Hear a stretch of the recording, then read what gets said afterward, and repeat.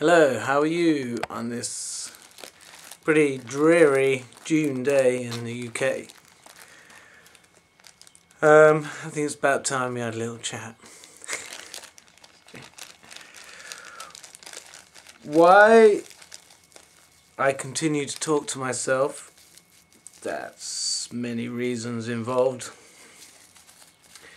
And I don't even really know what I'm going to say, but there's quite a bit going on that I'd like to get out. First thing that comes to mind is I've talked about heart palpitations before. So I think it's important to note for anyone who's been actually watching my videos, the few who seem to, it does appear that I'm now sort of over the main thrust of these, and I'm not even sure if it's actually heart palpitation.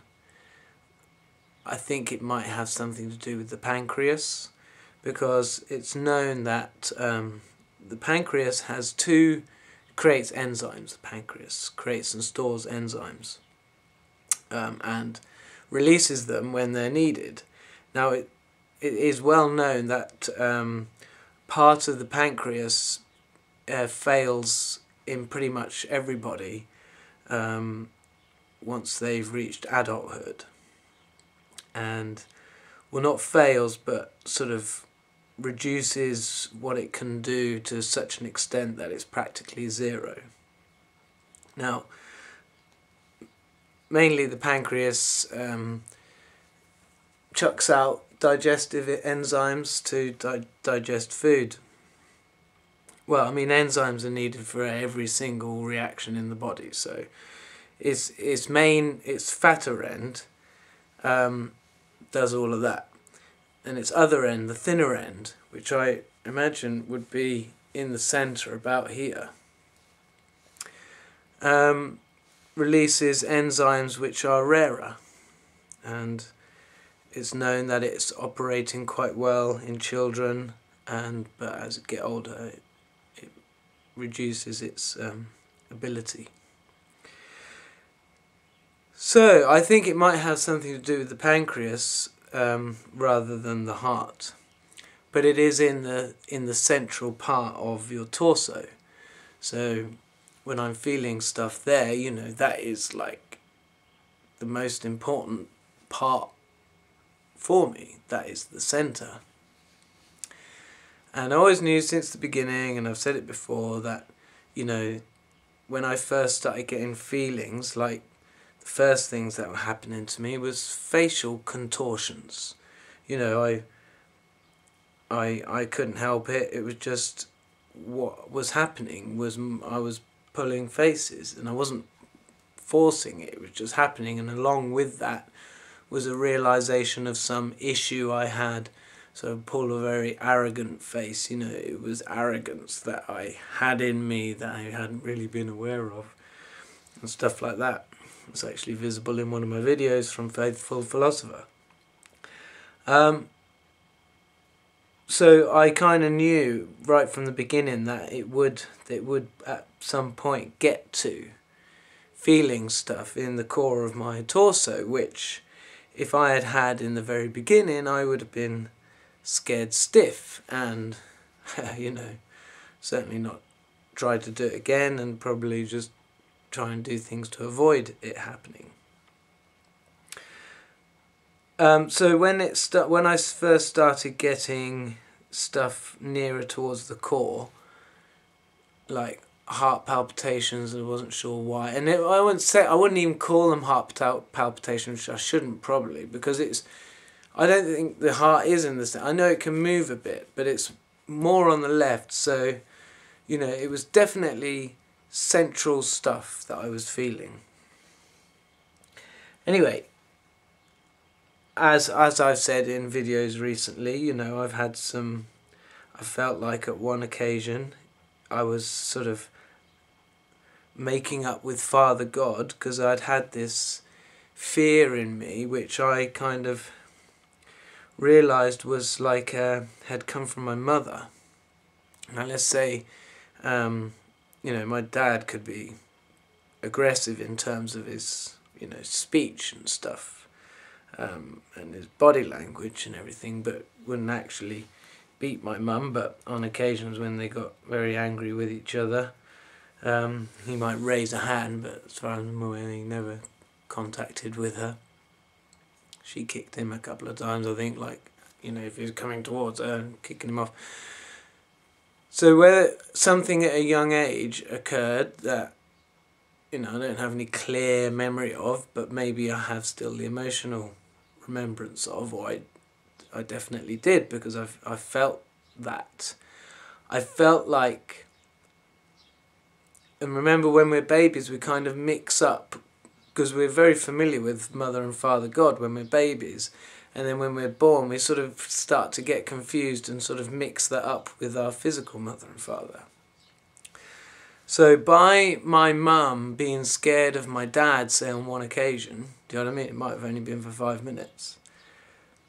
And if I was there as a baby, I felt that fear. You know, and that could have been one of my first fears, one of the earliest ones. And it most likely was, which could suggest that I'm at the end of the soul repair business. Or it's not really soul repair, it's the connection to your soul. Check it's recording. So I said in the video, I felt like so, you know, there's a couple of occasions God came to me and I got a little bit scared of Father God. I made a video about that. That's one called I Heard God in Faithful Philosopher, one of the last few.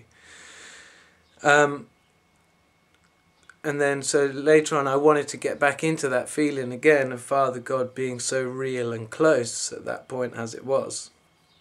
But it wasn't quite happening. And then it did. And then I had this realisation, what I've just explained about being a baby and Mum being scared of my dad, and me allaying that to Father God and having kept that within me.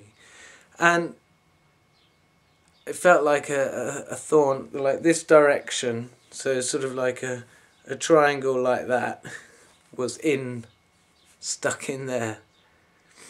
And having had that realisation, it was like oh, and that's why I was scared last time when you were, so I felt you wanted to take me away or something.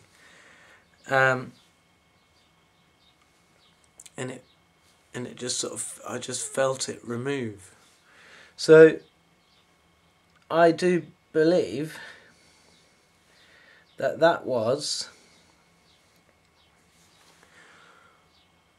one of the, you know, one of the things I was thinking right from the beginning. I knew that I would have to face. It's like I knew it was there, but I had no understanding of what at the time, but just kind of knew. And I'd say that wasn't the most difficult thing I ever did. It wasn't I didn't have to have more courage than I ever had on anything else. I guess it was just, you know, taking things as they come. That's what I've been doing. I haven't tried to order anything, I'll do this first and then that, you know, it's been none of that. It's just whatever comes up, deal with that. So, you know, I should be, I mean I am over the moon. I've had quite a lot of other stuff going on with my son and stuff. He's living with me full time. Been a little bit of a naughty boy at school. Sorting that out. It's just the age. It's 12. So that's been keeping me busy. So I haven't been able to sort of meditate as much. But it was weird because the day that he It wasn't one day that he finally came to live with me. I mean, it was a bit like that. Like before Christmas, it was a few weeks. There was troubles he had, and then another occasion like that. And then I was sitting there meditating, and I was thinking, okay, God. And this was after the splinter removal, but still quite a while ago now, a few months. You know, and I was thinking, what am I going to do now? What's because I felt like I have kind of saturated my desire for more truth. There's actually no more burning questions I have, and it seems like I may have done the bulk of my connection to my soul issues. I mean, I've still got the soulmate thing, which is still a big thing, but I shouldn't have any control over that, should I? Because she's got her free will, and so why should I try and do anything? That's only going to make it harder, and that's kind of what I'm realizing. So I was like, what am I going to do? What's next? What's the next thing? And then it was the phone call, or the situation. Yeah, I think it was a phone call. Come and get your son. So that was my answer. And yeah, it's been good. It's been good. I like it. I prefer it like this. Definitely.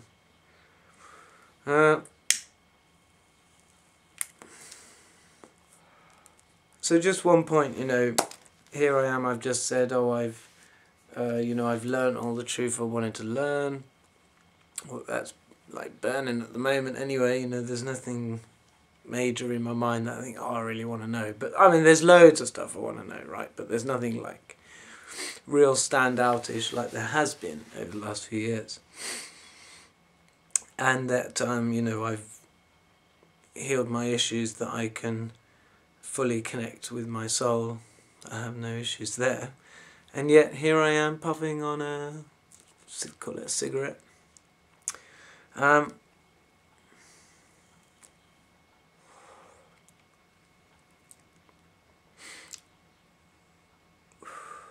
When I sit and I feel my soul, so I realise I was around before this life, and I will be around afterwards, and my life is a continual experience, and here I am in the present, knowing myself. And once you start feeling your soul, God is there, soulmate's there, inside.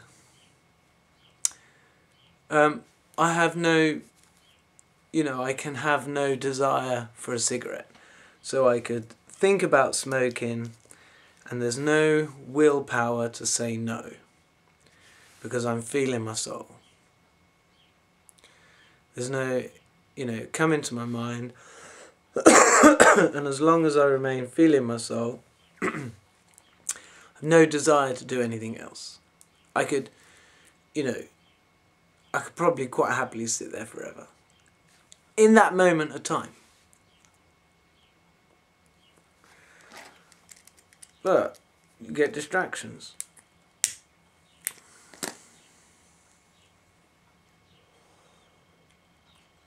Plus, well, you'd have to go to sleep. I might yawn, and then I'd be tired. And I'd think, well, I need to go to sleep. I need some sleep. But also, we're in this physical world with day and night, and there's food we can eat, and there's leaves we can smoke, and there's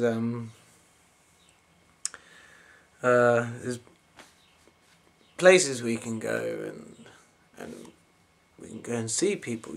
So in a sense, using what's available to you.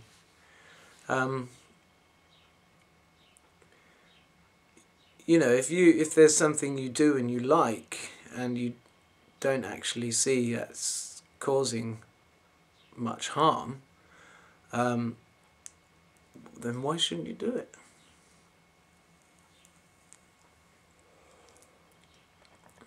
denying yourself pleasure is that, is that good?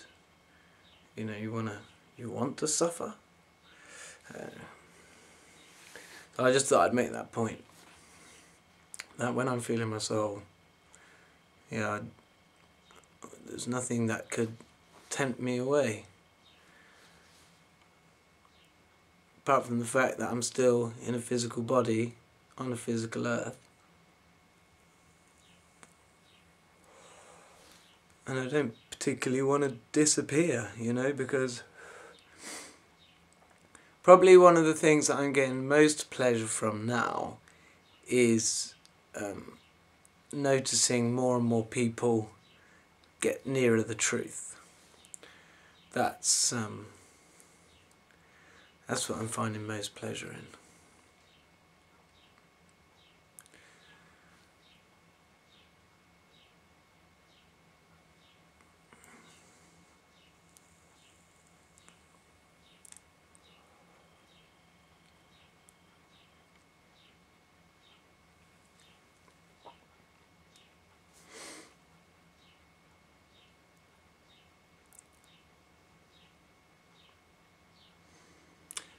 When I was meditating and I was thinking to myself that this is what I need to be doing, like the world needs me to do this, it definitely upped the ante.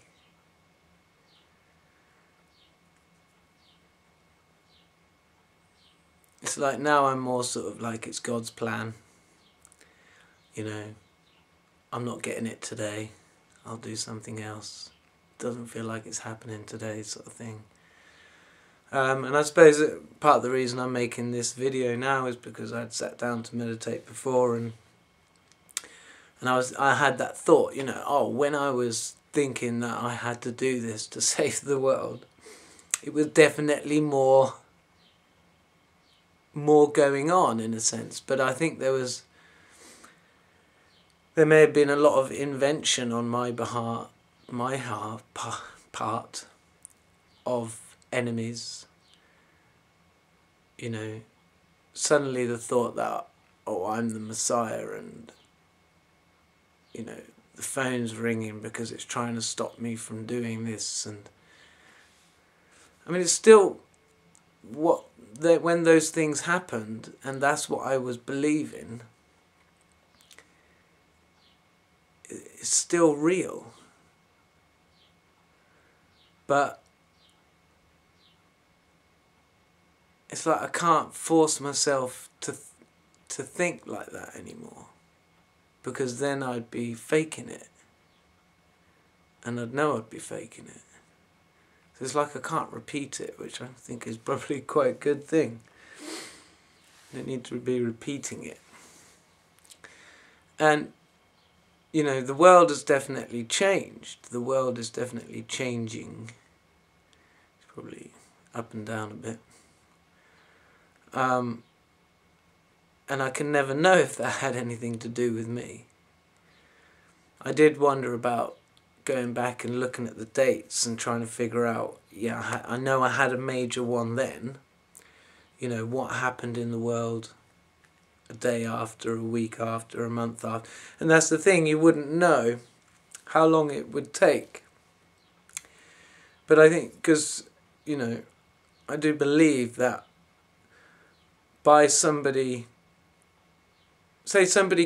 becoming comfortable there with Mother and Father God has an effect on every other soul there is.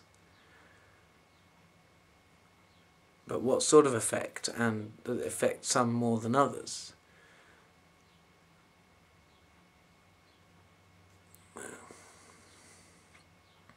Like I said, I'm just glad when I hear that people are coming towards the truth.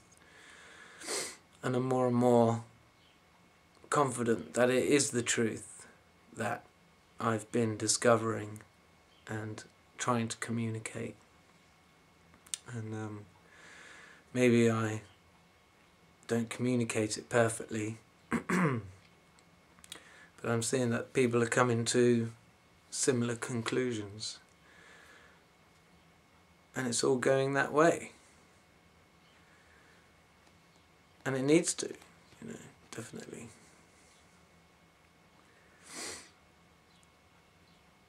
I think yesterday I was sitting there and I was thinking, no, actually not yesterday, earlier. God's plan is unfolding. So I was imagining this plan unfolding, like a map, if you like. Be a map or a plan, And as it's unfolding, you're getting to see a glimpse of it opening. And I think that's right. Oh, I think it's saying that, You're not sure until it fully opens. And I would say now, for me, there is this open plan now in front of me. I know that to sit and feel my soul is the where we're going. Because there's a whole new, it is three-dimensional, and when I'm sitting there feeling, there are things coming from all over the place. And it's, and it's like, here we have in this realm a 3D space. And, a postman could deliver something through my letterbox, and that's something that drops on the floor over there. And there's a limit, isn't there, to what we can have in the physical. And I would say on the soul realm, it's just so much more. Everything is more. Everything is more. And so I know, I'm looking at, I've got the thing open in front of me, and I know there's billions of years worth of exploration there. So it's very, it's very sort of, there's no rush. It's just take it as it comes. It's, you're going to be learning. And I do, there are stages of learning. There's this live, love, grow, play. I think was it? Live, love, learn, grow, play. What order is that? And it goes kind of with the seasons of the year. So grow would be summer, wouldn't it? Or grow would be spring.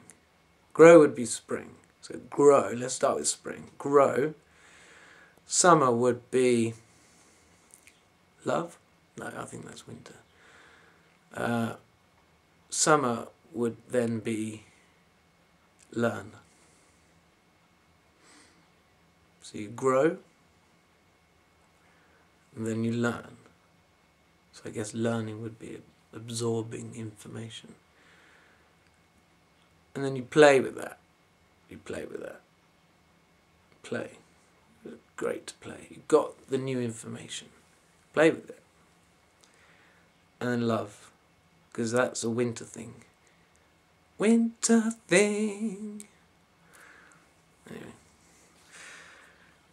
So, stages of learning, because you're not always learning. You're not always absorbing this information. And the growing is very much an enjoyable thing. It's great to grow, isn't it? It's great to notice that you've grown, and I can really see how I've grown over the last 6 years. I had a little recollection earlier of, I was trying to remember, when I'd had a depression wave, and I was trying to remember when it was, and I'd had a couple. And as I was trying to remember, I just remembered again what it felt like. And so horrible. Just, it only lasted a couple of seconds, but so disturbing. Why would that happen? Why would I get that? Thinking when it happened 6 years ago, and it was like the second time. time previous, may have been a few months before, and it was just like I really didn't know what I was doing. I just really didn't know,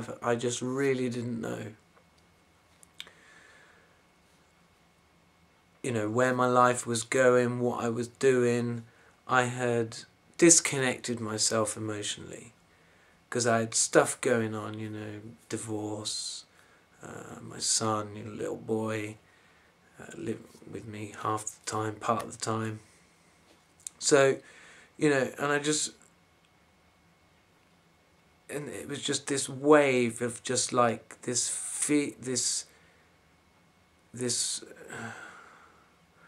I wouldn't have called it a void. I would have just called it like, a real stark warning, like,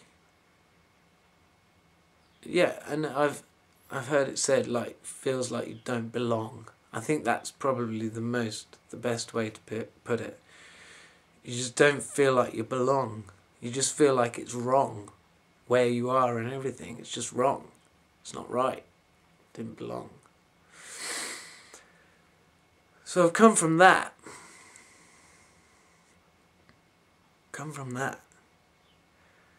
And so at the time, my belief of God is that God was everybody put together. So when I would say a prayer or appeal to God, I felt like I was appealing to everybody. And I think if I look back on the Faithful Philosopher videos, that's probably when I began then to start thinking about God. And I'm not sure if I mentioned it in a video back then about this. I'm pretty sure it was in summertime, and I guess the year would have been, maybe it was longer ago, I don't know, 2012, maybe it was 2013, because, yeah, that would make sense. I think that would make sense with the moon moods as well, that because an odd year in the summer, boys are coming down. So, I wouldn't have understood that at the time. And I was well into this Nibiru thing, thinking that chemtrails were stopping us from seeing Nibiru, and I mean, there was a lot of dodgy stuff going on, but that was all pretty negative, wasn't it? So, with the belief of we're all God, who you sort of yearn to everybody. It's sort of difficult and evasive. How's that going to work? So then starting to explore. It was that. It was just starting to explore it. I'd read the Bible and everything, and I'd gone through the Dan Brown thing. Da Vinci Code, sort of making out like Jesus was a normal man and stuff like that.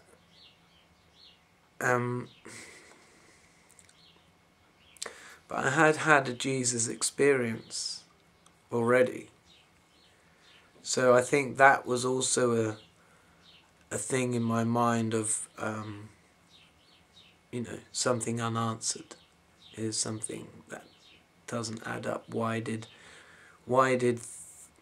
thinking of the word Jesus and then feeling better after being in a really bad place, because I'd just been kicked out, stayed with her auntie for a couple of weeks, and then I'd got this little dungeon of a room, cheap, and I had this low moment, and I looked up and there were 6 spotlights in the roof, and I just for some reason thought Jesus, and I felt really nice. So that was something in there, but I hadn't tackled it really. I was a bit confused by it. I thought, oh, okay, don't mind feeling better. I'll think on that one.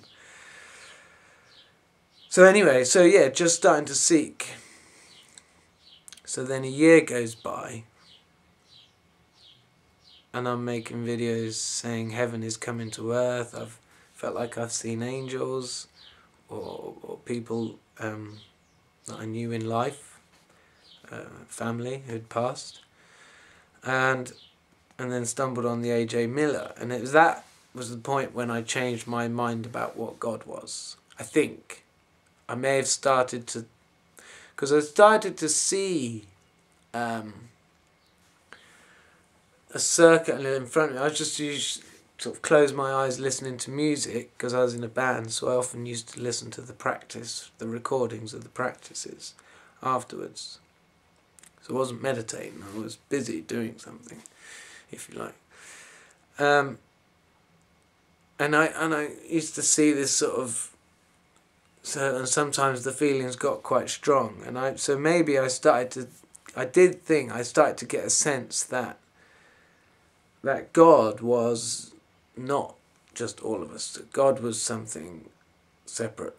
And I guess the God being all of us never made sense in the sense of like, well then, how did it all get created? And, left so many unanswered questions.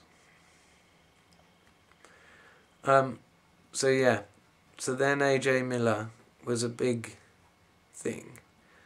And I do want to give him credit, but I don't want to give him all the credit, do you know what I mean? It's just some bloke I watched on YouTube, really. And, the guy talks so much truth, but then breaks the cardinal sin. Which probably I could be accused of as well. Anyone could accuse anyone of it. Whatever, it was partly him, his belief seemed so strong. It's God, it's our mother and father, it's a separate being, it's an entity. And and then hearing that and taking that on, and it just clicked. It just clicked in. And there's no doubt in my mind that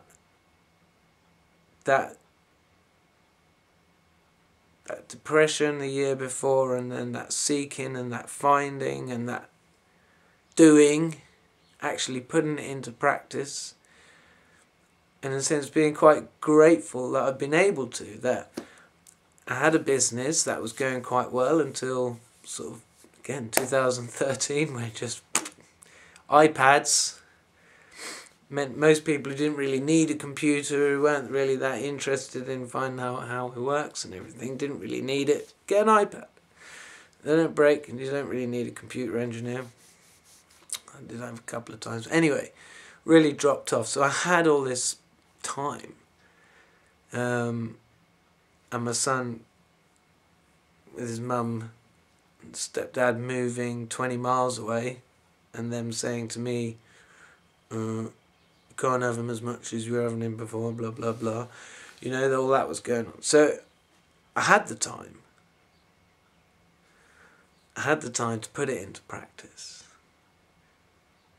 To say a prayer to God and kind of think, God, okay, I want to do what you want me to do. For once, I want to try that. I want to try and let you teach me. Whatever happens, you're teaching me something. And my journey has been vlogged from the Faithful Philosopher channel. I've never purposely told a lie. I've always just said what I believed was going on. And I'm really very, very glad, because now I don't get a wave of depression and feel like I don't belong. Anytime I want to, I can make the time, sit down. Yes, I use herbs to help. And that's fine, because they're natural. And all the people in the Bible were doing it. So the Indians do it, I mean, you know, the American Indians, you know what I mean? Like, and the Indians do it. They all do it, right? It's a plant. It's the fourth element, fire, you know. Stick it in your mouth and smoke it. But I know Father God is always there. And I know Mother God is always there and around. Every atom is our mother. And every photon is our father. I think it's something like that. But that's just in this one physical realm. Then we've got the spiritual realm. Then we've got that dominant realm, the emotional realm. So everything happening there, right, and it feeds out to wherever. But we've always got those 11 dimensions, and we are in Mother and Father's universe when we're in our physical bodies. But our emotional centre is in our own universe. We have a universe too. It has physical, it has spiritual.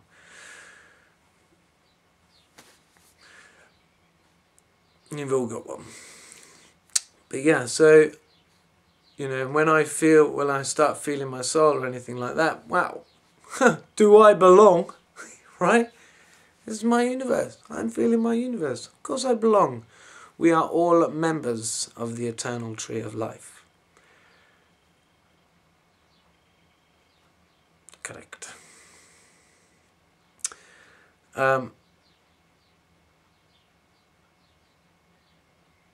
So that is certainly, you know, any time I feel like I've got pressure from authorities within this world, in a sense, you know, I remind myself who the real boss is. You know, it's our mum and dad, and hey, it's our mum and dad. And oh yeah, that's one thing I was thinking about this morning. I wanted to say, it's like, I was thinking, I should do a video explaining, if I was going to explain it to my son. Well, I was thinking, get my son to do a video, but he won't, I don't think.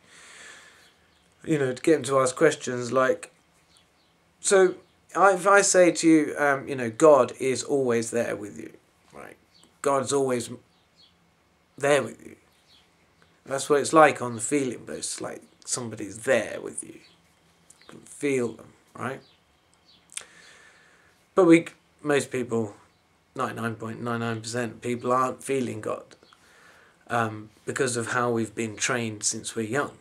But every single baby that's born is still feeling God, both mother and father. So how does God, you know, and you think, how does God keep in touch with billions and billions of her children all the time? How can it always be in touch? And I was thinking, like a spider on a spider web. Yeah, spider's sitting in the middle of the web, legs on the strands. So Mother and Father God must have a heck of a lot of legs in this analogy, and they're feeling there. And anytime something in my heart goes, you know, hi God, I want to feel you now. Where I go, please don't let me down. And then God feels that heart response on there and responds. And, you know, if God wanted to send something, he'd just trigger a finger and send something. So I have a feeling that's in a sense a way you can imagine how God could be in touch with everybody all the time. So it's possible. But we've got, you know, before we can really understand what it's like for God, really, we need to know ourselves first, and then we can start to wonder about that, and we've got billions of years to learn all about it. Yeah. So how long have we been going? 40 minutes.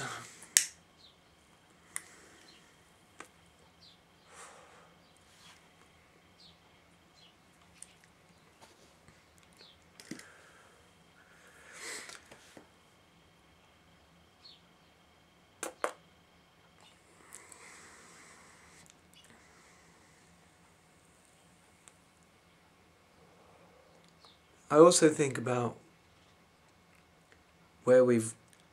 how far we've come in terms of the world and society. Things that were happening 7 years ago, 10 years ago, 20 years ago, or even just a few years ago. I really do feel like society has moved on massively.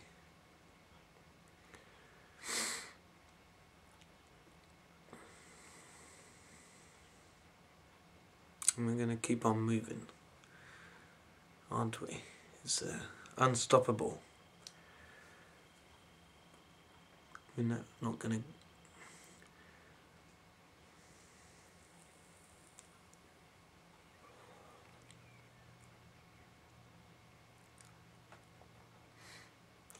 what was I thinking of before?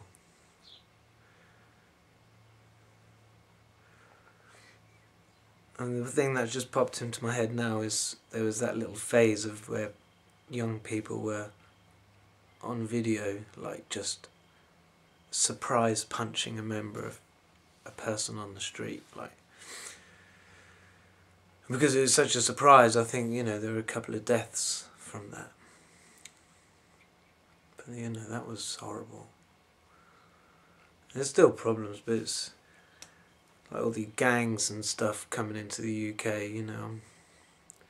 They could solve that if they legalised drugs, because it's all down to the drugs business. So just legalise it, get all the tax.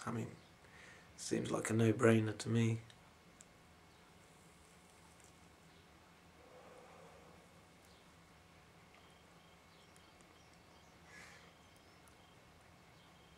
But I just think, there used to be so much more unhappiness. I think people are finding the meditation and the mindfulness, and there's a way now. There is a way. If you find yourself depressed and unhappy, the counselling is good. It could be better, but more than that is how people are sharing their own experiences on the radio, poets, or whatever. More and more people are getting it. They're sharing it.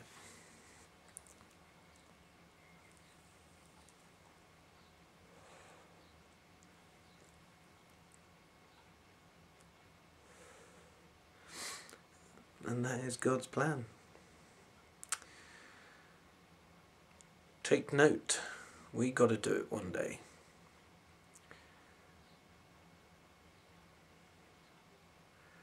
Probably in about 10 billion years, we will be in the position God is in now. We'll have 100 billion children. We've given them 4 billion years worth of experience of living lives.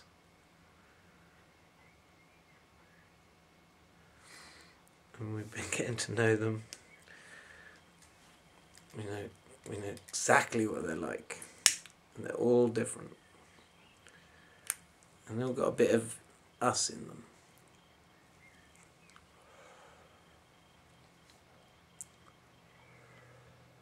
And you'd really love those children of yours.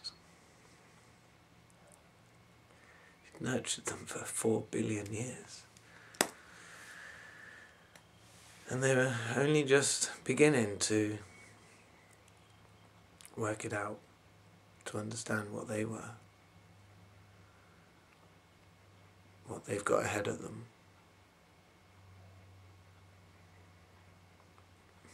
Just good times. And you always knew the most difficult bit was going to be awakening them as to what they are.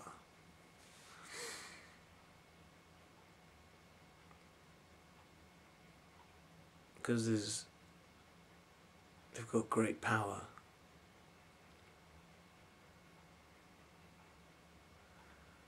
You have to teach them first the pitfalls. So when you do something bad in a physical life, you murder someone, you want to exterminate them, you want to wipe them off the earth so that they're gone.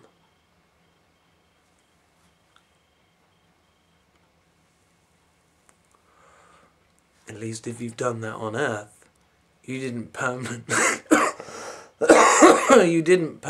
kill a soul. You stabbed them and you killed them, and their spirit body rose up. You ended their physical life. You ended one of a million lives that they've had. It's not nice, you know. And before they can come back and have another life, they're going to have to have forgiven you. They're going to have to have repented for everything they've done. Reset, back to scratch. And that's how we've learnt. And that's what deja vu... I've had deja vus. I've had many deja vus. Not so much recently, but earlier in my life. Deja vus. My first deja vu was turning up to... I was at primary school, last year of primary school, and we got a week trip away. We went to Wales, Glaisbury. And turning up at that place, I felt, as the bus pulled up and parked, or as it was coming in, yeah, as we were getting really close to it, I really felt like, you know, I've been here before. It wasn't I've been here before, I've been here before in this situation, or this scenario, in a sense. And it was a really good deja vu. It felt so nice. And then, you know, I'd had other deja vus, not as strong as that one. But then I was about 18, 19 maybe. And I was saving up to go to Africa, and I was expecting a phone call the next morning to see if I get this job. And the night before, I was at my mate's smoking weed, and I got this triple deja vu. Boom, boom, boom. It's like, been here before. And it was a triple one. Dum, dum, dum. And I thought, I've got to do something different, because it wasn't nice. It wasn't a nice deja vu.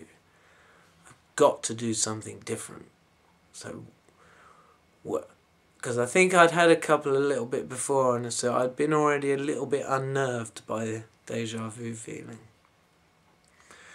So I did what I wouldn't have done. So I said, I'm going, and I left. And I went home, went to bed, got woken up by the phone the next morning, managed to make it. Yeah, like to offer you a job? Oh, brilliant, yeah. And that, if I hadn't have gone to Africa, my life would not have been anything like it has been. That was instrumental. So, that's just given me the idea that if in the last 3 previous lives, I did just, say in my previous life, maybe a similar situation, sitting there smoking, double deja vu, thinking, oh, what the fuck's that? Oh. Karen's smoking me. Yeah, most likely. So quite possibly I have altered my path, what should have been, on more than one occasion in previous lives. Sorry about that, guys. But things are as they're meant to be, right? God knew I'd do it. He knew I'd wait till the triple one. Boom, boom, boom. Because after that, I started getting these different feelings. I was excited about everything. I knew it was going to be happening then. I think I got this job, so I'm earning some money, doing my part. I had to earn up half. My dad would give me the other half. So I knew it was happening. I started getting these excitement feelings, but there was something more to it. So it was like a deja vu. Imagine deja vu is black and white TV. It was now colour TV. So there was another element to it. But there's still good and bad ones. Ha! This is awesome. I'm actually explaining something, even though no one's going to watch this bloody video. You blah blah blah blah blah. Not your fault. Anyway, who blame you? You will eventually. So we got something clear. So many people have had deja vus. So deja vus is the beginning. But you're talking black and white TV. You've got good and you've got bad. A good deja vu and a bad deja vu. You know whether it feels good or not, if you're honest. I think, I'd had deja vus before. I thought, cool, deja vu. But then had this sort of, it didn't really feel very nice. Okay? So deja vu, black and white TV. Start using it, when you act on it and it pays off. That's not something you're going to forget. You're going to know the results of that. So what do you do on a good deja vu? You don't do anything. It's good. Cool. I'm on the right track. Bad deja vu. Right. Do what I wasn't going to do before I got that deja vu type thing. And then they'll start, and then you'll get a deja vu with a bit of colour. And that'll be different. Go with it.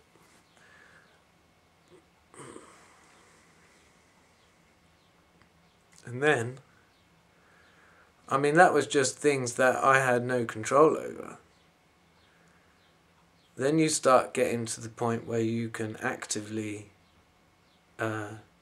take control, in a sense, of that dominant realm. You're controlling the dominant realm, which feeds the spiritual and the physical realms, then you got nothing to worry about. You feel a feeling in the dominant realm, which is emotion. And emotion just doesn't mean crying, by the way. I have definitely cried with emotion. That was more in the beginning. Occasionally, sometimes, the eyes hurt so much when the tears come out. Anyway, but yeah, there's so many emotions. It's an emotion. It's overwhelming. It overwhelms you. It's everything there is at that point. So you're doing stuff in that dominant realm. You feel the emotion there. You've dealt with it. It doesn't need then to feed into the physical and spiritual, because you've dealt with it. It only feeds into the physical and spiritual when you don't recognise it up here. Anyway, sorry I'm preaching. It always comes back on me when I give advice. If I give advice today, I need to listen to it tomorrow. So yeah. I think it's coming to a nice end. Well, thanks if you listened, and see you next time. Bye.